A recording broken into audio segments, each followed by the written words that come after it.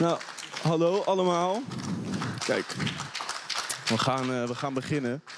Willen jullie allemaal welkom heten? Even kijken. Ja, doorheen. Welkom bij een heel bijzonder interview van Room for Discussion. We zouden normaal vandaag in A001 zitten. Dat is op de Routers-Eiland campus de grootste collegezaal. Daar zou plek zijn geweest voor 350. Maar op last van de politie en het OM zitten we vandaag hier, zoals jullie weten, met z'n 50. En we willen vandaag een goed en een productief gesprek voeren. Om daarmee recht te doen aan de emoties die er rondom de onderwerpen die we vandaag gaan discussiëren heersen. En daarom hebben we in dit uur ruimte voor vragen vanuit jullie, het publiek. En hebben wij als interviewers ook vragen voorbereid die we zullen gaan stellen aan onze gast van vandaag. We willen nogmaals benadrukken dat we echt een goed gesprek willen hebben en dat er daarmee onderbrekingen eigenlijk niet plek voor is. Om zo gewoon het uur goed vol te kunnen maken. Dus het interview wordt verder georganiseerd door Room for Discussion. En binnen de UvA zijn wij het onafhankelijke interviewplatform. Onze gast vandaag is Femke Halsema, burgemeester van Amsterdam en ook voorzitter van de driehoek, bestaande uit het OM, de politie en de burgemeester zelf. In die hoedanigheid is zij ook verantwoordelijk geweest voor de politieinzet de laatste weken op Routers-Eiland, op het binnengasthuisterrein en verschillende andere demonstraties. Ik ben Jonathan. Ik ben Koen. En nog eenmaal een applaus voor onze gast, burgemeester Halsema.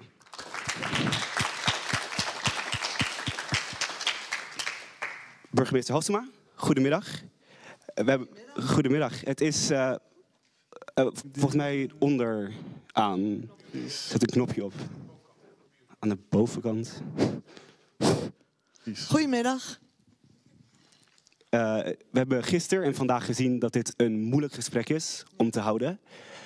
Ook recent nog. Waarom bent u toch ingegaan op onze uitnodiging voor een interview?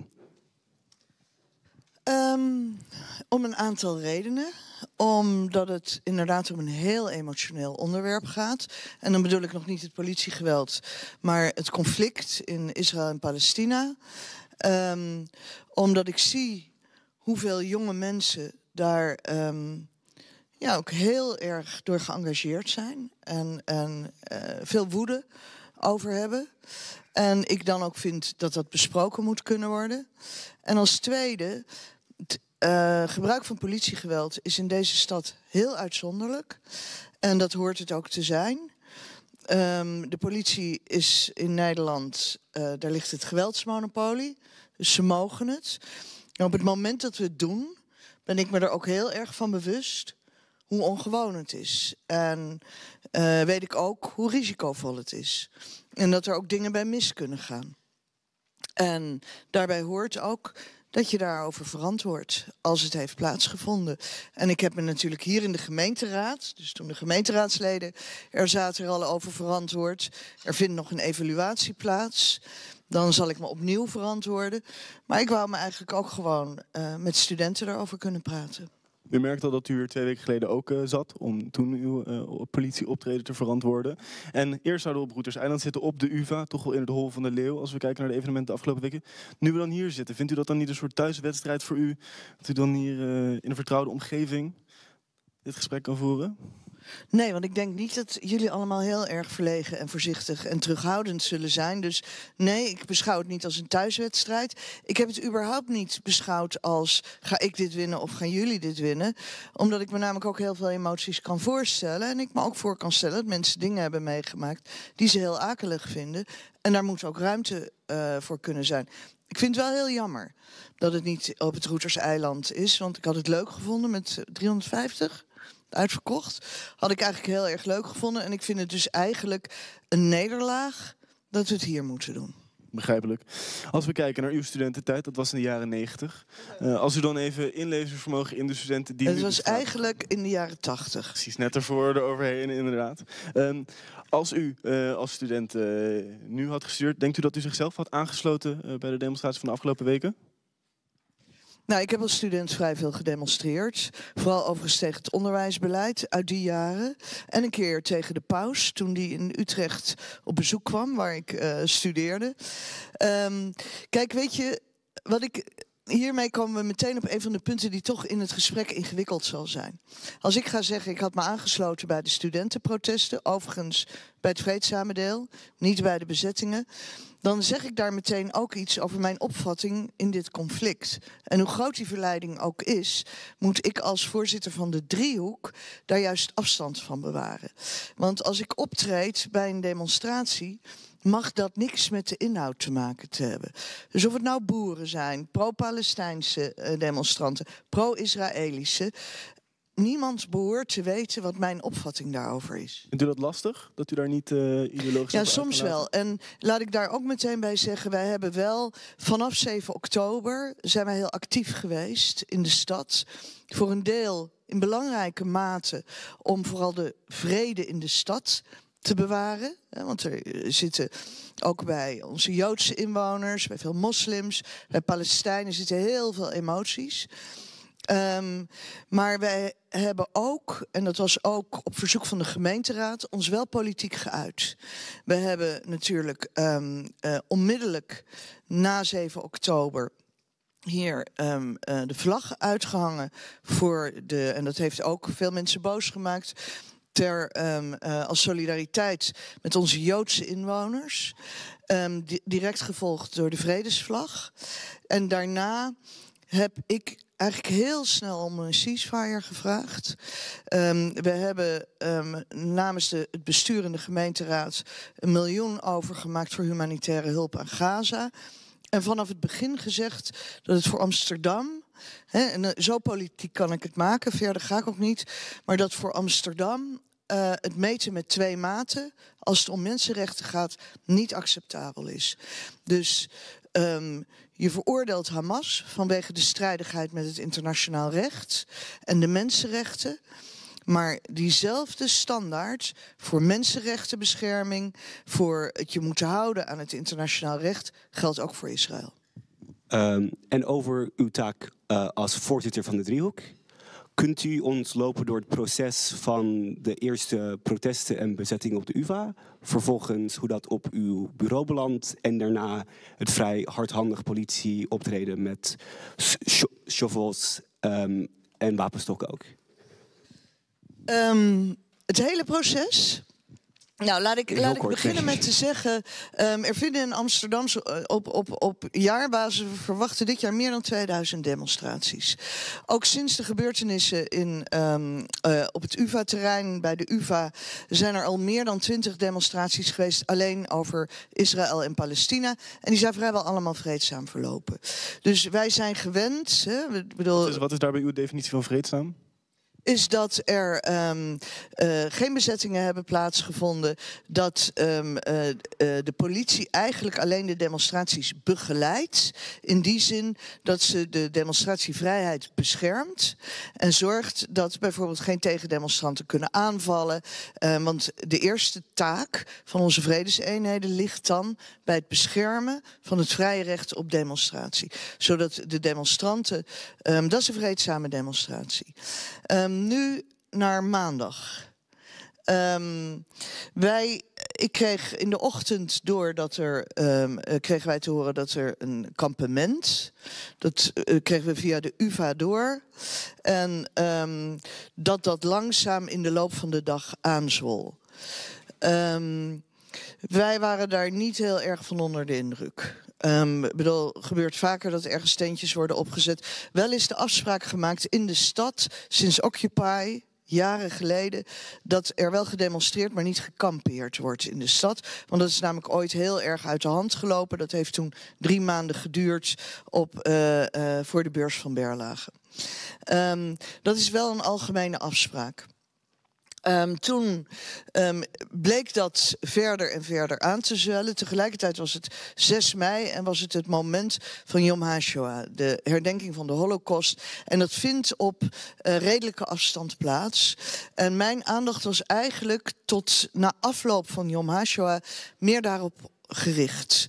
Omdat het is tegenover het Nationaal Holocaustmuseum en het voor ons van groot belang was dat daar niets zou plaatsvinden. Dat dat rustig was, dat dat vreedzaam zou zijn. Bovendien moest ik er ook nog zelf spreken. Alleen ondertussen werd ons wel duidelijk dat het steeds groter werd en dat men begon te barricaderen. Inmiddels om 8 uur 's avonds waren er al huizenhoge barricades. Ik ben daar natuurlijk ook zelf wezen kijken. Dat heeft weinig flatteuze foto's opgeleverd. Ben er zelf gaan kijken, maar na achter werd het duidelijk dat men niet van plan was om weg te gaan. De UvA liet weten dat men aangifte zou doen en had de studenten al heel vaak gevorderd om te vertrekken. Toen ben ik er zelf naartoe gegaan. Ik ben eigenlijk rechtstreeks vanuit Yom HaShoah daar naartoe gelopen om zelf te kijken hoe het was en ook met de studenten te praten. En ik denk dat ik van 9 tot 10 daar ongeveer geweest ben, op het terrein ben geweest. En heb geprobeerd ook te bemiddelen. Omdat ik wist dat voor de UvA het onaanvaardbaar was dat er ook overnacht zou worden, dat er gekampeerd zou worden. Daarbij was er een chaotische situatie ontstaan. Er was natuurlijk... Sorry? Politiegeweld. Alle arrestanten vrij. Free, free Palestine. Free, free Palestine. Free, free Palestine. Free, free Palestine. Free, free Palestine. Free, free Palestine. Dat we daarmee het gesprek verder voortzetten. Mag ik jullie vragen om te blijven? Want dit heet Room for Discussion. En het is wel jammer dat jullie geen discussie willen.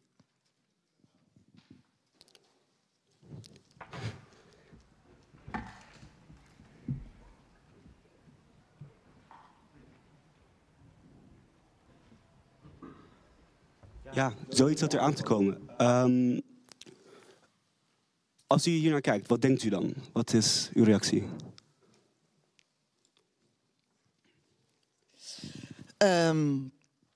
Niet zoveel. Protest is vrij. En mensen mogen dat ook altijd op hun eigen manier doen. Alleen, dit is wel een kans om ook met mij in gesprek te gaan. Dus dat vind ik wel een beetje jammer. We willen even een tijdlijn erbij pakken. Want u heeft het inderdaad gehad over het moment dat u ook zelf naar de bezetting op het Routers-eilandterrein ging. Precies. Ja. Op maandag 6 mei was dat. En de avond daarna was toen de eerste keer dat sinds 2015 Amsterdamse studenten weer op een universiteitsterrein hebben overnacht. En dat was sinds de maagdhuisbezetting niet meer voortgekomen. Maar het leek er eerst even op maandag 6 mei, dat toen op het Routers-eilandterrein ook zou gebeuren. Omdat toen daar de UvA op maandagavond rond 10 uur aangifte van erfvredebreuk heeft gedaan. En nu heeft daarna 4 uur later om 2:30 besloten om het kamp te ontruimen. En daar begint eigenlijk de week zoals we die allemaal kennen. En dat begon toen met de eerste shovel, ME-agenten die toen met wapenstokken op tenten sloegen. En dinsdagmiddag, de dag daarna, was er toen op Routers-eiland een mars. Ja, maar ik wil eigenlijk wel even terug. Want het is volgens mij toch wel belangrijk dat als je dan de chronologie volgt, dat die ook volledig is. En jullie maken hem niet volledig. Want ik heb daar onderhandeld. Mm-hmm. En er is een aanbod gedaan. Want ik wilde namelijk niet dat wij moesten ontruimen. Omdat je eigenlijk dat koste wat kost wil voorkomen. Er is vanuit de UvA het aanbod toen gedaan. 1, het openbaar maken. Die inhoud ligt natuurlijk bij de UvA. En 2, het 2 of 3 weken bevriezen van alle contacten met Israëlische instituties, zodat er tijd was om en vanuit mij is er een ander aanbod gedaan. En daarom begon ik over die chaotische situatie. Kijk, het probleem was, men had zichzelf zo ingeklemd op een beperkt terrein.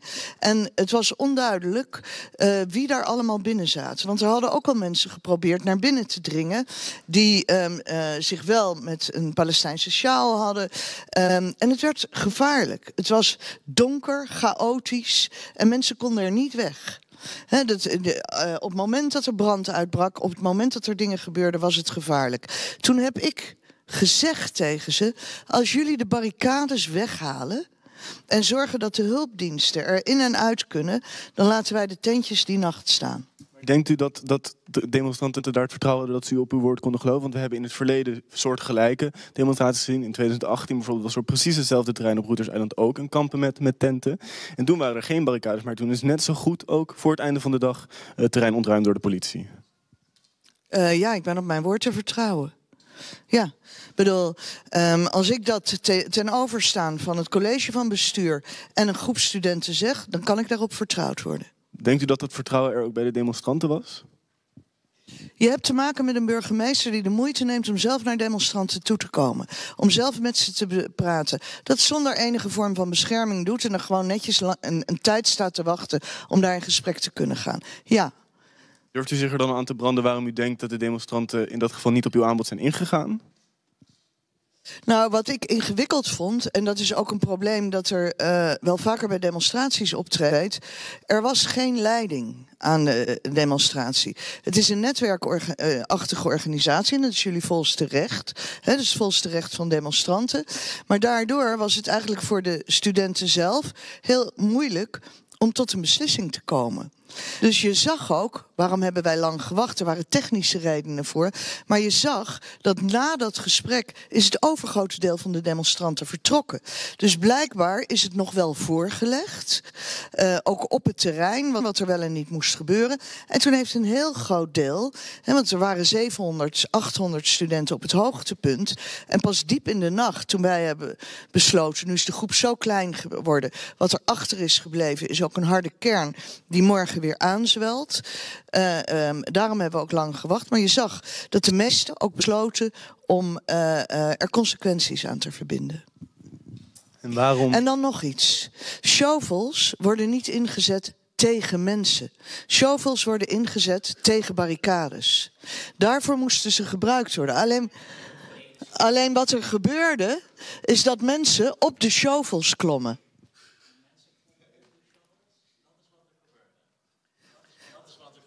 Ja. Nou ja, weet je, laten we maar. Ja, goed. Wij waarschuwen een groot aantal keren. Je mocht op dat moment daar niet meer zijn. Daar heeft de politie al een aantal keren gevorderd. Die barricade mag daar niet zijn. Vervolgens worden er shovels gebruikt om de barricades weg te halen. Dan brengen mensen zichzelf in ongelooflijk groot gevaar. En het is onverantwoord, want je brengt anderen ook op het verkeerde idee om dan op de barricades te klimmen en op de shovels te klimmen en daarmee risico's voor je eigen welzijn te nemen en dat van je medestudenten. En dan moet je dat niet de politie verwijten, want die heeft gewaarschuwd en het mocht er niet meer zijn.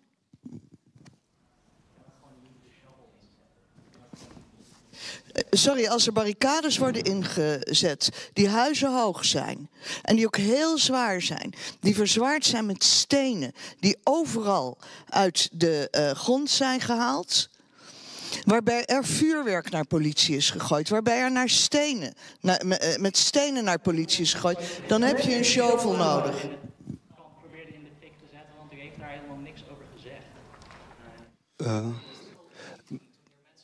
We gaan het daar later nog over hebben. Dus ik denk. Daar hebben wij ons, en ik ook, daar heb ik me heel duidelijk over uitgelaten. Ik denk voor nu willen we het even hebben over toch wel ook die barricades. Want er zijn in de geschiedenis van de UvA meerdere demonstraties geweest. In januari 2023 zagen we ook een bezetting van de academische club. In mei 2023 probeerden demonstranten bij het ABC-gebouw op de Roeders Eiland campus te overnachten. En ook is onder uw bewind besloten om die demonstraties te beëindigen. Ook toen met politiegeweld. Ziet u een soort actie-reactie vanuit de demonstranten? Dat zij dachten, ja, we kunnen toch onder geen beding deze demonstratie voortzetten. Dus dan moeten we alternatieve manieren verzinnen om onze aanwezigheid hier te verstevigen door dus barricades op te werpen. Kijk, daar hoort één stap tussen. Dit is een gesprek dat jullie in de eerste plaats met jullie college van bestuur.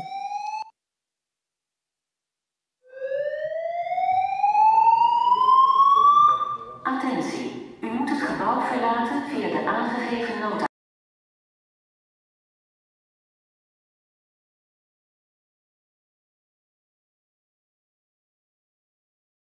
Inmiddels ook weer. Nou, kijk. Ja? Dat is een onmiddellijke illustratie van de... Nou, ja, waar waren we? Dat is. Op het moment dat is me net uitgelegd, blokkeert alles. Ja, ze doen het inmiddels weer. Oh, ze doen het weer. Ja. Dus we kunnen door. Makkelijk zou het nooit worden, dus het is, hoort er een beetje bij. Ja, ik weet niet meer precies waar we waren. Ik weet niet of we hadden het Over de geschiedenis van de UvA, over dat er vaker ontruimd is. Oké, Daar hoort een stap, gaat eraan vooraf. Ik bedenk niet op eigen gelegenheid, ik ga elk universitair pand ontruimen. Want eigenlijk ga ik daar niet over. Dat zit tussen het college van bestuur en jullie. Maar vindt u en dat de u daar niet over studenten. gaat? Ziet u dat zo? Ja, pas op het moment dat de universiteit tegen... Kijk, als de universiteit zegt enig zo'n bezetting, we geven het gewoon een tijdje over aan de studenten, dan is er geen publieke taak voor mij. Maar Dan laten we dat met rust, behalve als er grootschalige vernielingen zijn, als er bedreigingen zijn, als er andere binnen zware strafbare feiten worden gepleegd, dan ontstaat er een publieke verantwoordelijkheid voor ons. Maar tot die tijd, ook, kijk, Roeters-Eiland was er ook een situatie die wij gevaarlijk vonden. Er ontstond een situatie die we gewoon onveilig vonden. Maar bij het binnengasthuisterrein, daar hebben wij ook de eerste nacht niets gedaan. Omdat het college van bestuur besloot dat ze eerst wilden praten met de studenten. Dan is er voor ons geen taak. Pas op het moment dat er aangifte wordt gedaan, er wordt gevorderd door de universiteit dat de studenten weg moeten, dan doet eigenlijk de universiteit een beroep op ons om in te grijpen. Vindt u dat zo? Is dat hoe het CVB dat vertaalt? Want we hebben ook met de UvA gesproken en zij zeggen dan aan dezelfde kant dat er ook een verantwoordelijkheid bij u ligt en dat u niet per se de verplichting hebt om op te treden bij aangifte van huisvredebreuk. En daarmee kunnen we dan bijvoorbeeld specifiek kijken naar de bezetting in mei 2023 van het ABC-gebouw, waar ook niet zo expliciet binnen in het gebouw strafbare feiten werden Oké, even dit. Het klopt. We hebben zoiets als een opportuniteitsbeginsel. Dat zal velen van jullie bekend zijn. Dus wij hebben nooit een verplichting om in te grijpen. En daar maken wij uiteindelijk een eigen keuze op. En wij kunnen ervan afzien. En wij hebben bijvoorbeeld ook wel gesprekken gehad met het college van bestuur, dat wij bijvoorbeeld niet nog een keer 's avonds wilden optreden.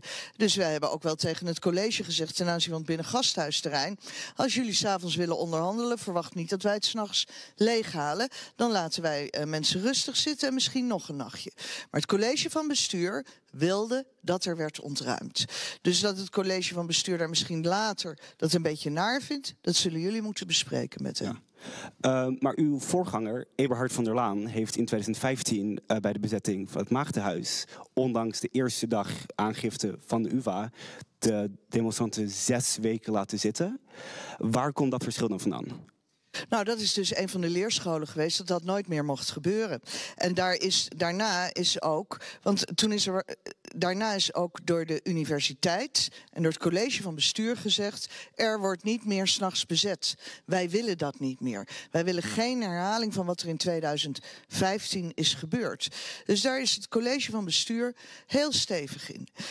Ik weet namelijk ook nog, ik was net 2 weken burgemeester en toen werd het PC Hoofdhuis bezet. Toen heeft het college onmiddellijk 's ochtends aangifte gedaan en gezegd wij willen dat werd ontruimd. Dat vond ik een ongelooflijk zware beslissing, een ingewikkelde beslissing om te nemen. Ook omdat allemaal jonge mensen voor de deur van het PC Hoofdhuis gingen zitten en een menselijke keten vormden. En toen ben ik er ook zelf naartoe geweest. En heb ik ook nog geprobeerd met mensen te praten, gezegd jullie weten wat er gaat gebeuren. Maar het college van bestuur heeft een ferme en duidelijke lijn en daar zullen jullie echt zelf met hen over in gesprek moeten. En dat zullen we ook zeker doen. Maar als we bijvoorbeeld kijken naar Tilburg in Groningen, waar de universiteit zelf geen aangifte heeft gedaan, kijkt u daar dan soms een beetje naartoe met jaloezie? Want dit is duidelijk een lastige taak, een lastige positie om in te zitten. Dat die verantwoordelijkheid dan niet aan de gemeente wordt gegeven? Kijk, ik bedoel, het geldt in zijn algemeen. Als er een pand wordt gekraakt, iemand doet aangifte, als er erfvrede of huisvredebreuk is, dan ontstaat er voor ons een opdracht om te gaan handelen. Daar kunnen we even van afzien, we kunnen het een beetje uitstellen, maar uiteindelijk zullen wij moeten handelen. Ik begrijp met de geschiedenis van de UvA en hoe het uit de hand is gelopen in 2015... begrijp ik ook waarom de UvA zo opereert. En laat ik er dan maar een opmerking bij maken, want er zit toch wel iets heel erg vergoeilijkends ook in bezettingen, althans in de vragen die jullie tot dusver stellen. Als je de vernielingen ziet die binnen zijn aangericht, begrijp ik heel goed dat de UvA zegt, dit willen wij niet. Ik denk dat dit een goed moment is om over te gaan naar publieksvragen. We hebben een microfoon, dus mensen met een vraag steek vooral je hand op en dan komt er iemand naar je toe. Ik zie daar achter op de derde rij. Je kunt hem onder, zet een knopje om hem aan te doen. Nee, hier, die mute moet je hebben. Dat heb ik ook net geleerd. Anders kun je die van mij ook wel geven, als dat makkelijker is. Jongens. Ik denk we wisselen even de microfoon. Saskia. Oh.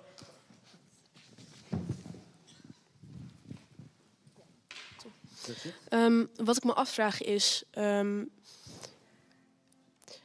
laten we beginnen met het gegeven dat u een duidelijk kader stelt... tot in hoeverre het college van bestuur en u vanuit uw rol als burgemeester... zich politiek kan uitlaten over deze kwestie. En daarbij, kort daarna, noemde u het feit dat u de vredesvlag heeft laten hijsen... en een vlag in solidariteit met de Joodse bevolking van Amsterdam... In combinatie daarmee is er ook wel een politieke uitlating gedaan over de aard van From the River to the Sea, die uitspraak. Dat onaanvaardbaar zou zijn omdat mensen zou kwetsen. Maar wat ik me afvraag is, hoe zit het met alle Joodse mensen die afkomstig zijn uit het Midden-Oosten, alle Joodse Palestijnen die zich gekwetst voelen door deze acties?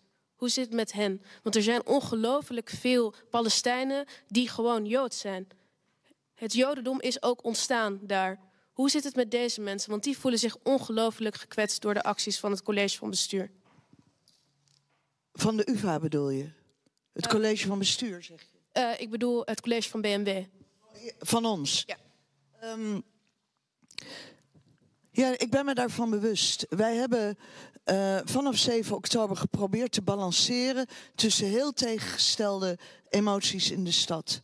Ik heb geen spijt van het hijsen van die vlag. Maar ik vind wel erg dat het mensen heeft gekwetst.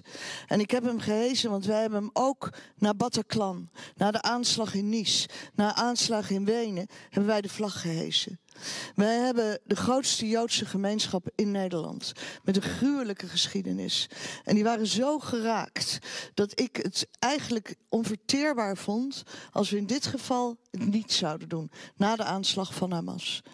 Maar ik ben me heel erg bewust ook van ongelooflijk veel mensen in deze stad die heel veel pijn hebben over wat er in Gaza gebeurt en op de Westbank gebeurt. En ook over de geschiedenis van de Palestijnen. En ik ken hem ook. Ik ben lang politiek actief geweest. En heb daar in het verleden ook altijd sterke opvattingen over gehad.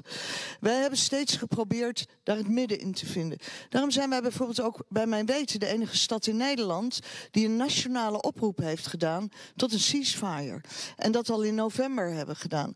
Daarom zijn wij ook de enige stad in Nederland die een heel groot bedrag heeft overgemaakt voor humanitaire hulp.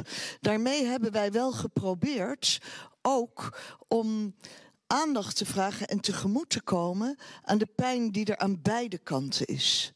Maar wat ik eigenlijk vooral voor mijzelf als burgemeester het belangrijkste heb gevonden, de emoties lopen zo hoog op, hè, en de meningen zijn zo hard en gepolariseerd inmiddels. Hè. Er wordt niet meer naar elkaar geluisterd. Daarachter gaat ongelooflijk veel pijn schuil. Er zijn gewoon heel veel mensen in deze stad die verdriet hebben. Hè, die verdriet hebben gehad over de aanslag van Hamas en die nu dagelijks verdriet hebben over wat ze zien gebeuren in Gaza. Ik vind het heel belangrijk dat we ook eens met elkaar praten over de pijn, in plaats van elkaar steeds verwijten te maken. Dan misschien ook meteen even over From the River to the Sea. Ik heb ook gezegd dat ik hem onaanvaardbaar vind. En waarom vind ik dat? Maar ook dat hij mag.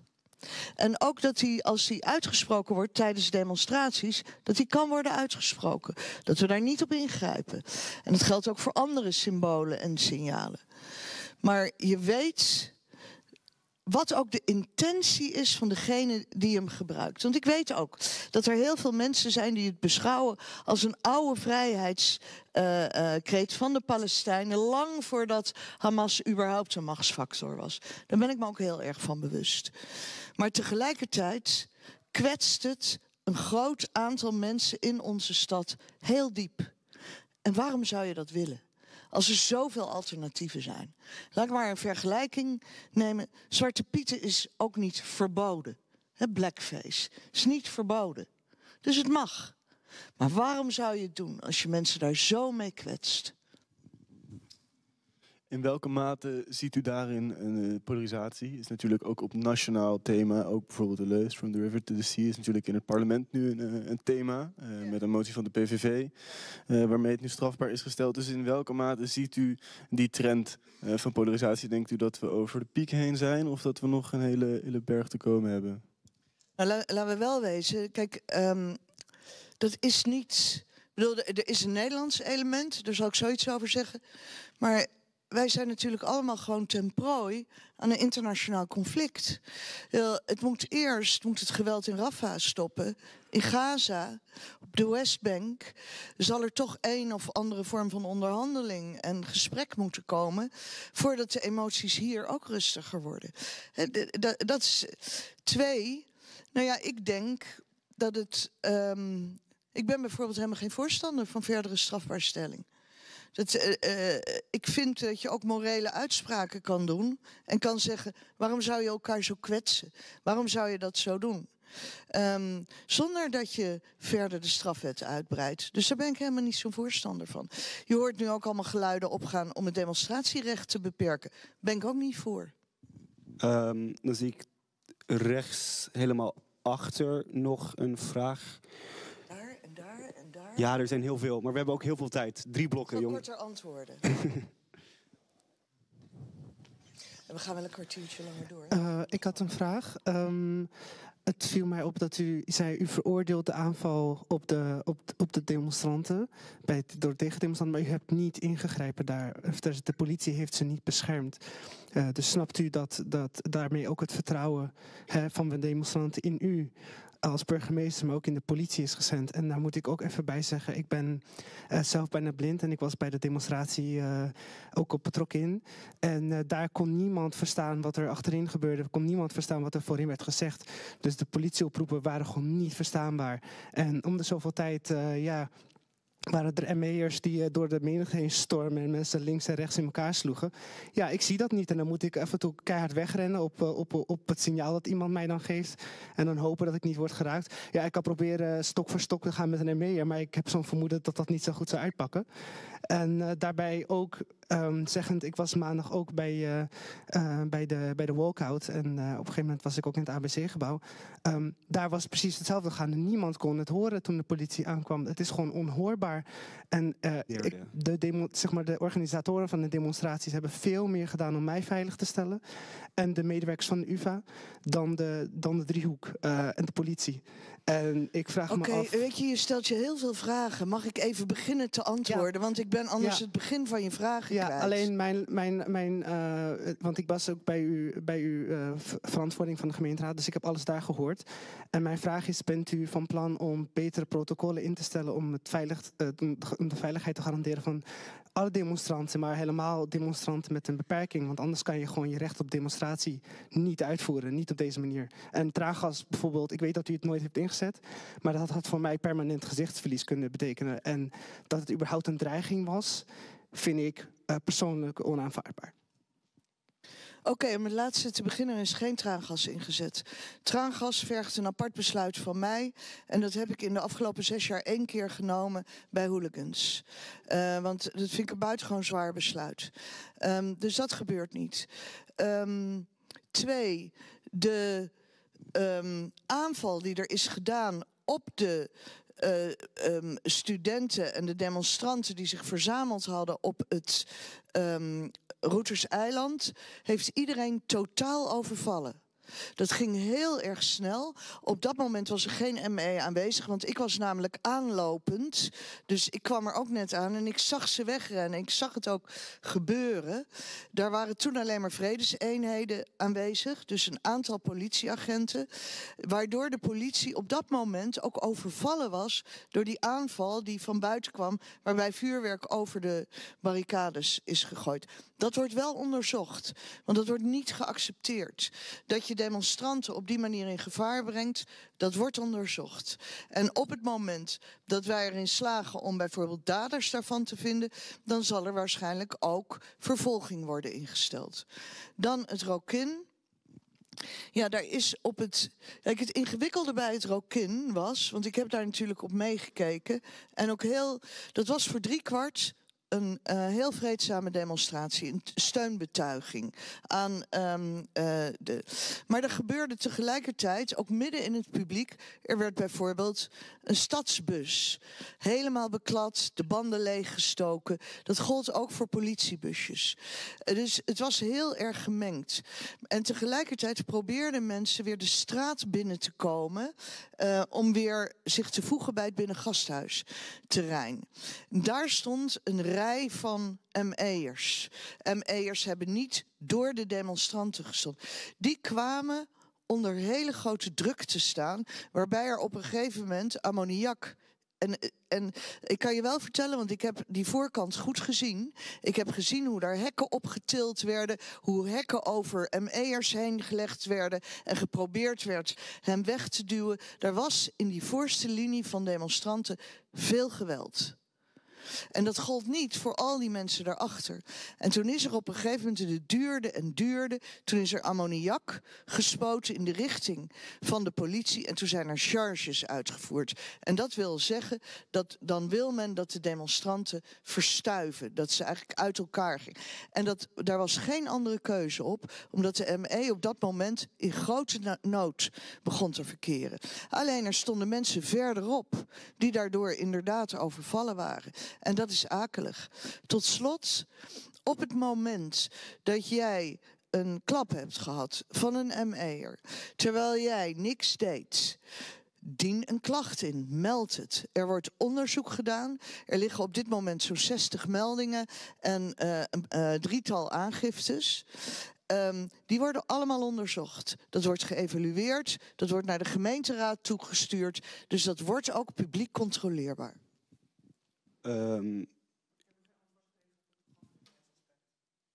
Oh jee, sorry. Welke was dat?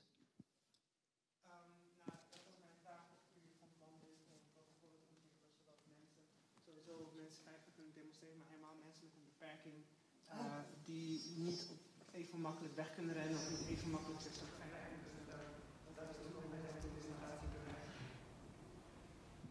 Ik zou even moeten nagaan of wij precies hierop protocollen hebben. Ik kan me wel voorstellen dat jij je inderdaad niet veilig hebt gevoeld en dat vind ik akelig. En ik vind wel dat je een terecht punt hebt. Dus als ze er niet zijn, dan vind ik het wel terecht dat we dat nog eens goed nagaan. Niet veilig voelen, het is niet veilig zijn. Voelen is een gevoel en dat betekent niet dat is dus eigenlijk dat je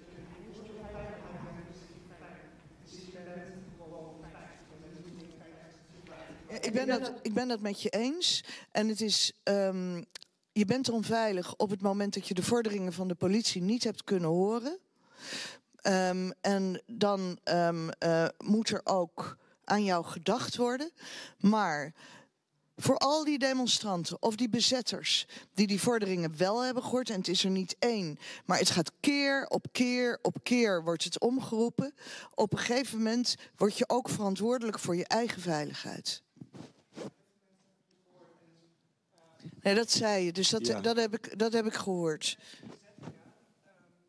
Weet je, ja, ik wil me niet bemoeien, maar jij gaat door en er zijn ontzettend veel mensen die vragen willen stellen. Ik zie hiervoor op de tweede rij. Tweede rij en dan, ja. Eerste of tweede? Tweede. Daar. Ik ga een beetje verder op dit thema, als het mag. Maar het gaat hier specifiek over... ja, we hadden het over redelievenden. We hebben het hier over mensen, bijvoorbeeld... Er zijn onwijs veel EHBO'ers geweest... die ook klappen hebben gekregen... die gestopt werden van mensen hulp te geven die dat nodig hadden door de politie en de ME. We hebben mensen dus die daardoor gewond zijn. We hebben studenten die hun vrienden hebben gehad die in elkaar geslagen zijn eigenlijk. Of jij vindt dat dat eigen risico was of niet, dat ga ik je niet op in. Dat is één ding. Maar dit is hulpverlening werd niet toegestaan tot een zekere hoogte. En dat is gewoon heel pittig. En dan kan je wel zeggen, oh, kom maar een klacht indienen. maar je dient die klacht in bij de organisatie. Misschien niet de directe organisatie, maar het geheel, de overheid. En dat is dan publiek. Er is een vertrouwen dat je dan kwijtraakt. En het is mijn vraag dus, hoe bent u daar van plan? En niet alleen u, dat kan niet alleen u zijn, begrijp ik het anders goed. Maar hoe ga je dat vertrouwen opbouwen? En wat gaan we doen met de studenten die hier toch heel veel moeite mee hebben, terwijl ze niks fout gedaan hebben? Dus die heel veel onveiligheid voelen in hoe zij hier in deze stad nu zijn. En hoe zij hun mening kunnen uitdrukken. En het ongeacht welke kant, wat maakt niet uit. Maar wat zijn de vervolgstappen hier? Want voor sorry hoor, want ik begrijp je vraag. En die gaat over geschonden vertrouwen en vervolgstappen. Dat begrijp ik allemaal. Maar er zijn wel een paar dingen waar ik echt moeite mee heb. Ik bedoel, er zijn grote marsen geweest vanuit de Routerstraat naar de Dam enzovoort. We begeleiden die dan. Dan beschermen wij de demonstranten, dan beschermen wij de studenten. Dat doen wij altijd. Ongeacht de achtergrond, ongeacht de overtuigingen. Maar het idee dat daar studenten waren die niks fouts hebben gedaan, ik kijk dan helemaal mee. Ik zie alles gebeuren. Kan het helemaal volgen. En bijvoorbeeld de studenten die verhinderden dat de club werd ontruimd. Dat zijn studenten die zeer bewust weten dat ze dat risico nemen. Want de politie heeft dan de opdracht om te ontruimen. Er lagen, en ook het idee alsof het allemaal zo onschuldig was. Er lagen stenen in de dakgoot om naar politieagenten te gooien. Dat is er ook gebeurd.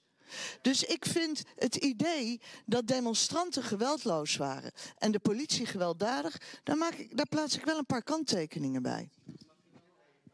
Ja, ik denk dat ik hier even overneem. Nee, zeker, maar ik ga hem even voortborduren. Want het was natuurlijk... Nee, snap ik. Maar ik snap je punt en ik denk dat ik even... Ik hoor je wel, hoor. Ja. Maar voor mij is het... Daar heb ik het niet over. Dat is wat ik probeer uit te leggen. Ik heb het over de mensen die u zelf zei, diegenen die zijn er ook in zaten. Ik heb het over EHBO'ers. Ja. Ik heb het over... Ja, sorry. Daar heb ik nog geen antwoord op. Want ik bleef even een beetje hangen in dat ik toch ook wel verontwaardigd ben over het beeld dat sommige, laten we zeggen, bezetters van zichzelf geven als wij waren vredelievend. Maar dat is niet jouw punt. Jouw punt is een andere. Kijk, ik snap dat op het moment dat je vreedzaam demonstreert en je komt eigenlijk tussen de wielen terecht, want dat gebeurt er dan. Hè? Je komt in een situatie terecht waarin geweld gebruikt wordt terwijl je zelf vreedzaam was. En ik snap dat dat een schok voor je vertrouwen kan zijn. Maar ik vraag je wel om er tegenover te zetten wat voor traditie wij hier in Amsterdam ook hebben in het heel actief beschermen van demonstranten. En ik heb ook de gemeenteraad toegezegd dat ik zelf meekijk bij de evaluatie. En die evaluatie wordt niet alleen door politie intern gedaan, maar daar kijken ook onafhankelijken mee en experts mee. Omdat, kijk, en meer dan mijn woord heb je natuurlijk niet. Maar ik ben mij... Kijk, ik hoor af en toe ook Haagse politici wel roepen, sla er lekker op. Ik ben daar niet van. Ik doe het met buikpijn. Ik zit er naar te kijken en ik heb er buikpijn van. Het geweldsmonopolie ligt bij de politie en af en toe is het onvermijdelijk. Maar het moet heel uitzonderlijk zijn. En als er dan mensen tussen de wielen raken, of er zijn EHBO'ers die juist hebben geprobeerd bijstand te verlenen, maar die bijvoorbeeld, want dat kan er gebeuren, op het werkveld stonden van ME die op dat moment geen andere mogelijkheid ziet, dan moet dat goed onderzocht worden. En ik vind dat er bij het gebruik van geweld door de staat altijd de bereidheid moet zijn om dat heel kritisch te onderzoeken. En daarom zit ik hier ook. En daarom wordt het ook geëvalueerd. Ik vond het onvermijdelijk en ik vond het noodzakelijk. Maar dat wil niet zeggen dat alles even goed is gegaan. Ik was zelf ook bij de demonstraties waar u het over heeft betrokken. En dat was toen... rook in bedoel je? Nou, heeft natuurlijk, wat de politie het noemt, is werkruimte creëren. Ja. En dat is waar we het over hebben, over de vreedzame demonstranten die buiten de bezettingen staat. En daar was ik zelf ook aanwezig. En wat je daar merkt is dat natuurlijk ook bij politie-inzet altijd de vraag proportionaliteit is. Ja. En daar is de discussie in de media ook veel over gegaan. En naar mijn inziens, en ook wat ik echt deel onder de studenten die ik om me heen heb, en studenten in het algemeen, is dat ook dus de vreedzame demonstranten demonstranten die buiten zitten, echt hele flinke tikken hebben gekregen van de ME. En in welke mate vindt u daar dan dat ook op het eerste inzicht die proportionaliteit te verdedigen is met het kijken naar de geschiedenis van het demonstratierecht in Amsterdam? Kijk, ik vind, jullie moeten je heel goed realiseren. Ik ben ook verantwoordelijk voor het optreden van de politie. Dat betekent dat ik mij ook heel verantwoordelijk voel voor het welzijn van de politie. En ik voel me er ook verantwoordelijk voor dat men zich beschermd weet op het moment dat er allerlei klachten worden gedaan zonder dat die goed onderzocht zijn. Want ook de politie verdient het dat klachten goed onderzocht worden. En dat daar een eerlijk oordeel over wordt geveld. En, want ik kan ook tegen je zeggen, ja, er heeft ook een onafhankelijke politiewetenschapper de hele dag televisie zitten kijken, professor Timmer. En die heeft inmiddels al het oordeel geveld dat het allemaal zo netjes en professioneel was. Weet je, dat wordt er ook gezegd. Dus ik vind toch vanuit mij het meest eerlijke en verstandige antwoord is: het moet goed onderzocht worden. En ik kan nu niet goed beoordelen of ze bijvoorbeeld niet te veel. Kijk, de ME kan ingesloten worden.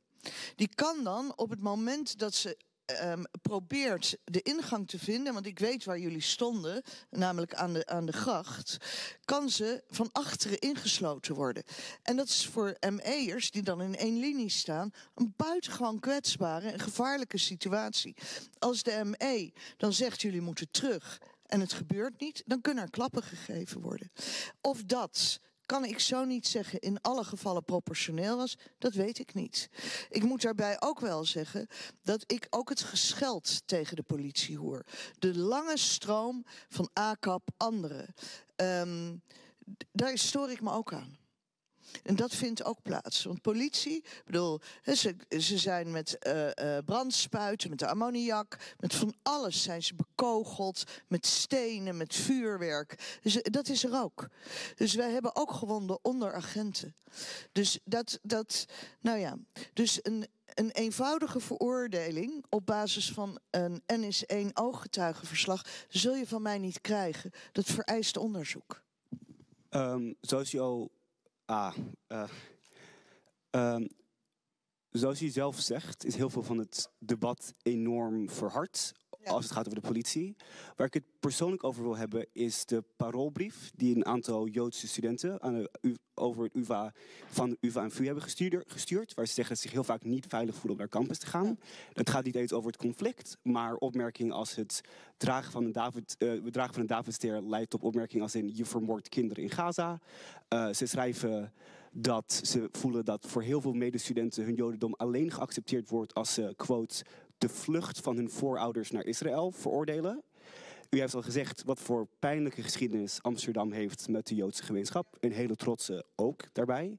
Hoe meet u uw eigen rol daarin in het beschermen buiten de demonstraties, maar in de enorme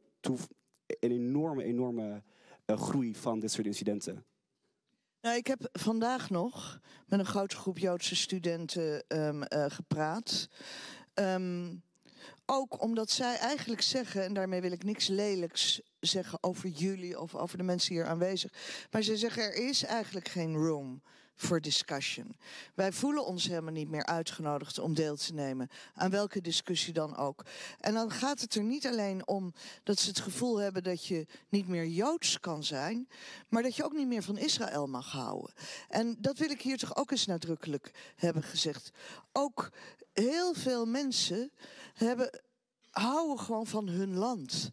En zijn trots op hun nationaliteit of op de identiteit van het land. Zoals er heel veel Russen zijn die van Rusland houden en niet van Poetin.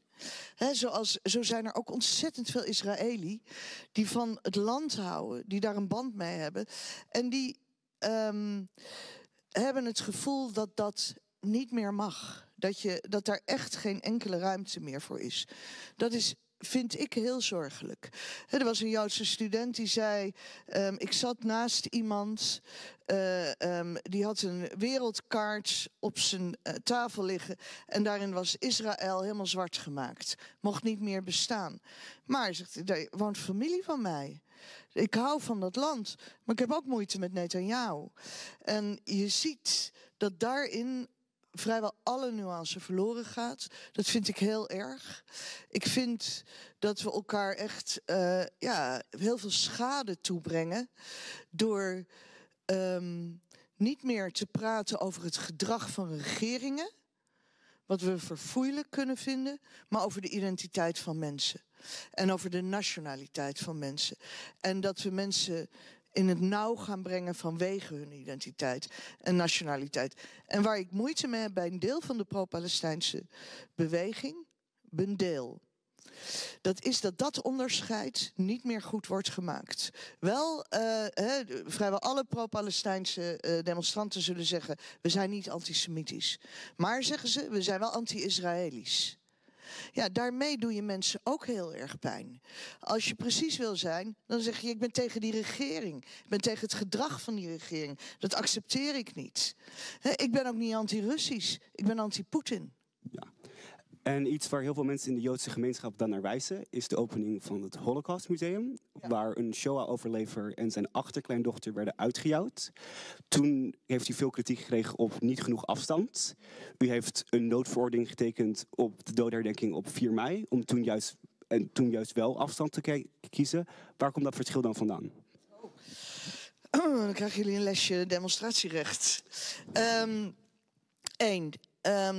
Wat de heer Cortizos, want dat was de Holocaust-overlevende, daarover kwam, was verschrikkelijk. Maar de mensen die daar stonden te demonstreren, stonden niet tegen hem te demonstreren, maar tegen de aanwezigheid van de Israëlische president. De opening van het Holocaustmuseum is geen demonstratie, maar is een evenement. Dat betekent volgens het demonstratierecht dat je daartegen kan demonstreren en dan moet de demonstratie op zicht- en hoorafstand staan. En dat betekent dat ik me daaraan heb te houden, dus dat mensen moeten zichtbaar zijn en hoorbaar zijn. Nou 4 mei. De herdenking op 4 mei is een demonstratie, is een manifestatie. En dat betekent dat die beschermd wordt door het demonstratierecht, door de grondwet en door de wet openbare manifestaties. Dat betekent dat ik die veel actiever moet en kan beschermen dan welk evenement ook. Daar ben ik toe verplicht. Dat betekent ook dat een tegendemonstratie niet meer op zicht- en hoorafstand hoeft te staan. Dat ik een noodverordening kan afkondigen, omdat namelijk iedereen op de Dam verzameld, geldt eigenlijk als iemand die gebruik maakt van de vrijheid van meningsuiting en het recht van demonstratie. Dat doet hij door in stilte te herdenken. En dat moment mag niet verstoord. Was dit duidelijk? Oké, gelukkig. Ik zie je andere knik. Toen had u ook heel veel kritiek op uw handelen daar. En daar moest u ook in deze raad op uw handelen rondom de demonstratie bij het Holocaustmuseum. Zeker. En daar moest u in deze raad ook verantwoording voor afleggen. In welke mate heeft uw ervaring met die kritiek daar, denkt u, impact gehad over de kritiek die u ook kreeg later de afgelopen weken die we hebben gezien? Denk je dat de reacties op het router, dat een reactie is op het Holocaustmuseum? Nee, zeker niet. Maar omdat natuurlijk in het maatschappelijke debat het demonstratierecht in Amsterdam eigenlijk ook dus in maart bij de opening van het Holocaustmuseum en daarna ook op 4 mei toch een patroon is van lastige keuzes die we even moeten maken. Ja, kijk, kritiek hoort erbij. En soms hebben we een goede beslissing genomen, soms hebben we een verkeerde beslissing genomen. Bij het Holocaustmuseum heb ik het heel verdrietig gevonden dat Joodse overlevenden het zo erg hebben gevonden. Hè, dat ze gekwetst waren. Maar wij hebben gehandeld volgens de wet. En voor mij geldt bij de afwegingen die wij maken in de driehoek alleen maar wat schrijft de wet ons voor, wat is proportioneel, wat is redelijk, wat doen we wel, wat doen we niet. Daar zitten geen politieke afwegingen bij, die ga ik ook niet maken, daar begin ik niet mee. En op het moment dat daarbij geweld is gebruikt, dan gaan we het onderzoeken. Ja. We willen het toch ook nog even over de politiek hebben. Is daar iemand die echt al zo lang met haar hand omhoog zit? Ik vind het misschien heel goed om het nu te doen. Nou, dan doen we het nu. Zullen we het gewoon daar doen? Zoveel motivatie moet... Ja, dit is toch wel iets waar ik ook heel erg benieuwd naar ben. Buiten alle andere onderwerpen die net besproken zijn. Maar hoe gaat het nou eigenlijk met u? Wat lief. Eigenlijk wel heel goed. Mag ik dat zeggen? Kijk, je moet de druk gewoon aankunnen. En ik heb... Kijk, het heeft bij jullie tot veel emoties en verontwaardiging geleid. Juist omdat die bij jullie zo aanwezig zijn, hè, bij studenten, kan ik ze me niet permitteren. En doe ik dat eigenlijk ook niet. Ik heb dan gewoon leiding te geven aan het gezag van de stad en aan de politie en het Openbaar Ministerie. En daar behoor je zelf kritisch in te zijn. En vooralsnog denk ik dat het proportioneel is geweest. Maar ik hoor jullie en het wordt onderzocht. En als het anders is, dan zullen we ons daarover excuseren. Dan zullen we zeggen, het ging niet goed. Maar ik heb wel bijvoorbeeld op de nacht dat we ontruimen. Dan zit ik wel vaak zo. Je leeft natuurlijk heel erg mee. Ik weet de eerste keer bij de ontruiming van het PC Hoofdhuis. Toen was ik zelf net begonnen. En toen heb ik geprobeerd met studenten te praten. En niemand wilde weg. En toen moest ik daarna de ME de opdracht geven. Toen heb ik wel even wat tranen weg moeten halen. Omdat ik dat een heel zware beslissing vond. Maar in de loop van de jaren leer je natuurlijk echt dat het erbij hoort. En nou zo. Ik zie daar maar lief dat je het vraagt, dank. Er zit iemand achter ook die al heel lang zijn hand ophield. Laten we dat ook daarheen gaan. Ja, hallo. U heeft het heel veel over pijn gehad. Over de Joodse gemeenschap en studenten en zo. Nou, ik ben fotojournalist en vrijwilliger op de UvA. En ik kom van een Joodse familie. Maar u heeft het niet over mijn pijn als een Jood.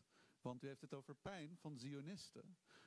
Als een Jood heb ik pijn van het feit dat u impliceert dat ik een genocide moet steunen omdat ik van Joodse komaf ben. Dat ik als Jood achter Israël zou moeten staan. Wat is daar?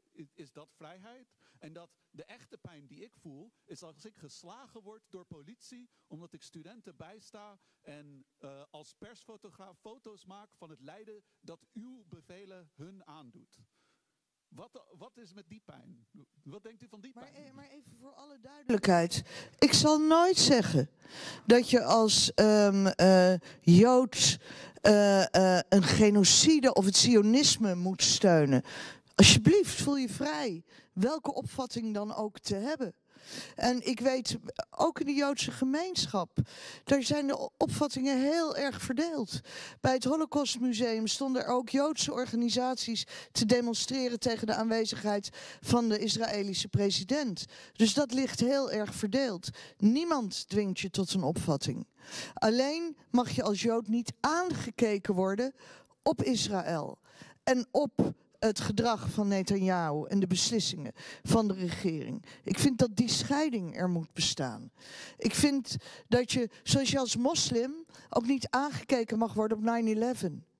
Het kan niet zo zijn dat je identiteit op één lijn wordt gezet met het beleid van een regering, met het gedrag van terreurorganisaties of wat dan ook. 2, als fotojournalist moet je altijd je werk kunnen doen. En dan ben ik wel benieuwd wat jij ervan vindt dat studenten behoorlijk hardhandig de pers de deur uit hebben gewerkt. Ik was bij alle bezettingen. Ik ben door hun er nooit uitgezet. Ze weten dat ik persfotograaf ben. Ze hebben altijd mij met warme hart ontvangen. Ze hebben mij als Jood nooit onveilig laten voelen. Ik heb me nooit bedreigd gevoeld, behalve door de politie en Zionisten.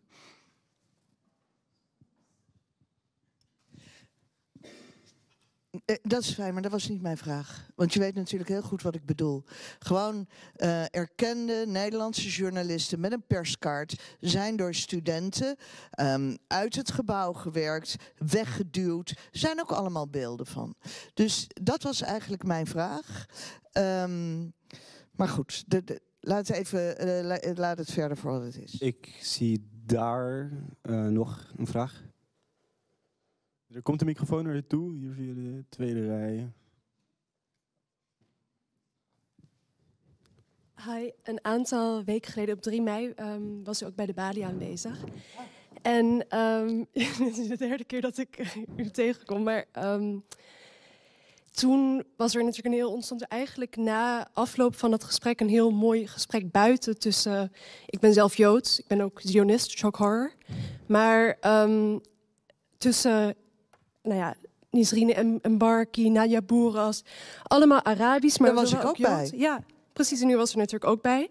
En dat soort gesprekken mis ik. Ik weet het niet per se een vraag, maar u had het toen over dat we misschien gezamenlijk met de gemeenschap iets zouden kunnen organiseren. Een soort manifesto, iets, zodat we de gemeenschap bij elkaar kunnen brengen. Want hoe het woord, bijvoorbeeld Zionisme als een soort scheldwoord gebruikt wordt. Kijk, je mag er natuurlijk, gewoon iedereen mag natuurlijk een eigen mening hebben, maar er is, zoals u er ook zegt, zoveel pijn en zoveel verharden, zeg maar, polarisatie en emoties. Ik weet niet of u misschien een idee heeft hoe we de gemeenschappen toch wel bij elkaar kunnen brengen om uiteindelijk tot een dialoog te komen. Een dialoog zoals dit natuurlijk ook. Ik ben heel blij dat je de vraag stelt. En ik heb ook eigenlijk wel de behoefte om 1 opmerking over de geschiedenis van Zionisme te maken.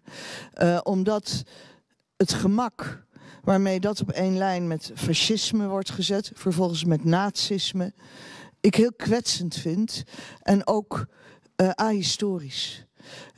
Zionisme komt in allerlei vormen. Het kan links zijn, het kan radicaal links zijn, het kan gematigd links zijn. We hadden arbeidszionisme, het kan rechts zijn, het kan extreem rechts zijn. Het neemt alle vormen aan. En het is natuurlijk vooral de politieke stroming die zich ingezet heeft voor de staat Israël en de erkenning van de staat Israël. En ik vind het gemak waarmee dat eigenlijk tot scheldwoord wordt verheven, af en toe heel kwetsend. Dus ik wil je daar even in bijvallen.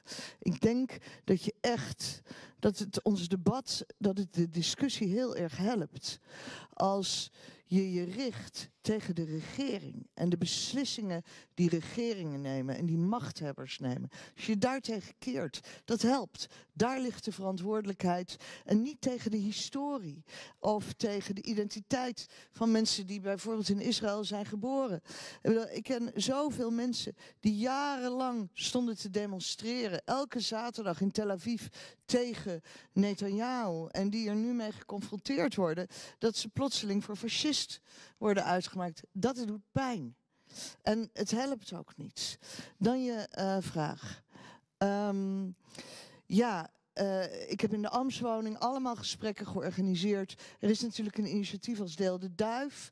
Daar zijn ook UvA-studenten bij betrokken. Waar ik elke keer mee worstel, dat is de schaal. Dus er zijn allerlei initiatieven van mensen die met elkaar praten. Want eigenlijk vind ik dat ook heel troostend in onze stad. Er zijn nog steeds overal mensen die opduiken. Palestijnen, moslims, Joden. Allerlei mensen die ook heel veel, wat voor achtergrond dan ook, emoties hebben over het conflict, die juist met elkaar willen praten. Alleen er blijven altijd groepjes van 20, 30, 40 mensen. Terwijl je wil eigenlijk gewoon duizenden mensen bij elkaar hebben. Nou, mochten jullie goede ideeën hebben hoe je dit eigenlijk op een grotere schaal kan gaan doen, ik hou me heel erg aanbevolen. Want ik denk dat dat het begin is. We moeten met elkaar praten, zeker in deze stad. Want helaas lossen we het conflict daar niet op.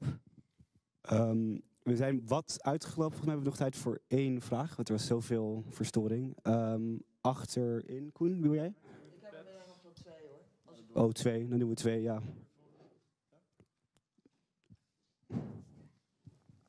Welke Israëlische overheid bent u dan wel een fan van, historisch gezien?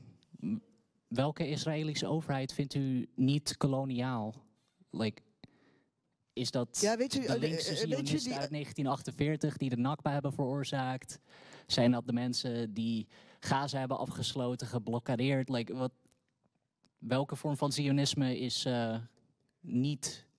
Welke is aanvaardbaar? Welke Israëlische overheid bent u een fan van?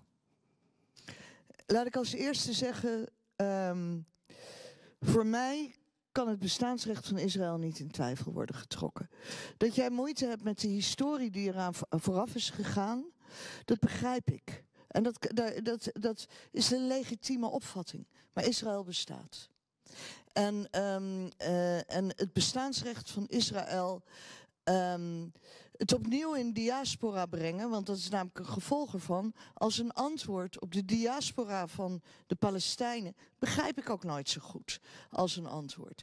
Er worden kinderen geboren, er groeien mensen op, daar zijn generaties van Israëli leven daar. Nou, nog in antwoord op je vraag. Ik heb ook het gemak waarmee het woord kolonialisme wordt gebruikt. Weet je, Edward Said zei ooit, de Palestijnen zijn de slachtoffers van de slachtoffers. Dat komt voor mij veel meer in de buurt. Het waren ook Israëli en Palestijnen samen nota bene die nog tegen de Engelsen hebben gevochten. Dus het is die mix-up van termen en dat door elkaar gooien en als scheldwoorden gebruiken. Ik vind het veel te makkelijk en ik vind het ook ahistorisch. Nog één. Voor eerste rij. Ja, laten we dat doen. Microfoon naar je toe. Hi, ten eerste heel erg bedankt dat u met ons in gesprek wil gaan. Ik had een vraag, want in uw positie als burgemeester wordt het eigenlijk van u verwacht zoveel mogelijk neutraal te blijven.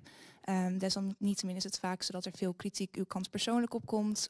Of dat het wordt geprobeerd ontnomen te worden van u, zoals vandaag we net ook zagen met de brandalarm. Wat vermoedelijk is om ervoor te zorgen dat dit gesprek niet plaats kan vinden.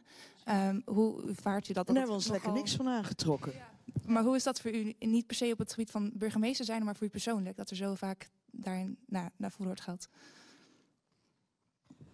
Daar heb ik eigenlijk helemaal geen last van. Ik kan dat heel goed scheiden. Ik bedoel, kijk, ik had ook zin in vandaag.